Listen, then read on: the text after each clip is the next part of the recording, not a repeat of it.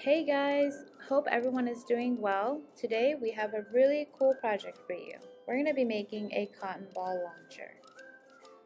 So if you played with a slingshot or a Nerf toy before, you might be familiar with what we're about to make, but do you know how it works? Well, today we're going to take a look at the science of energies and how that helps your ball fly in the air.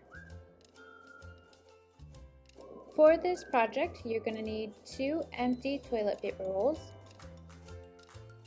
masking tape. If you don't have that, it's okay as long as you have some sort of strong tape. 2 rubber bands, a small pencil, and if you don't have that, you can also use popsicle sticks. Plenty of cotton balls, a hole puncher, and scissors. Alright, let's get started. I'm going to take one of the rolls and cut across the middle.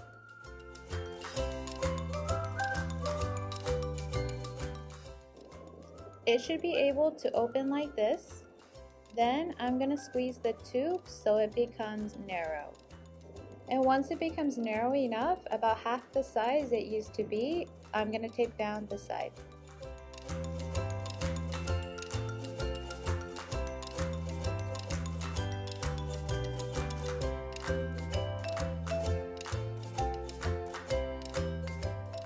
Next, we're going to use our hole puncher to make 2 holes near the edge of the roll.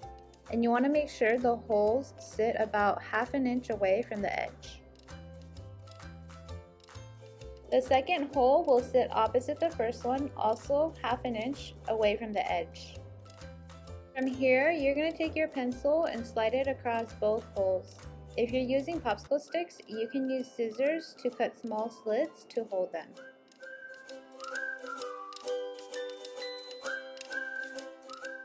Now we're going to take the second tube and cut 2 small slits on the same end of the tube directly across each other.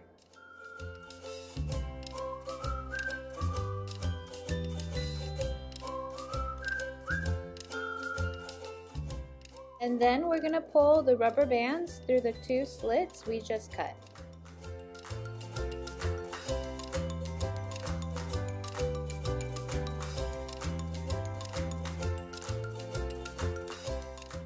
Next, we're going to slide the narrow tube with the pencil into the wider one.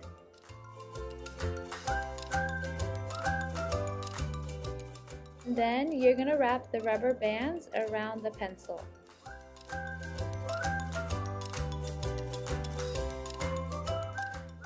Place your cotton ball on the opposite end and pull to launch.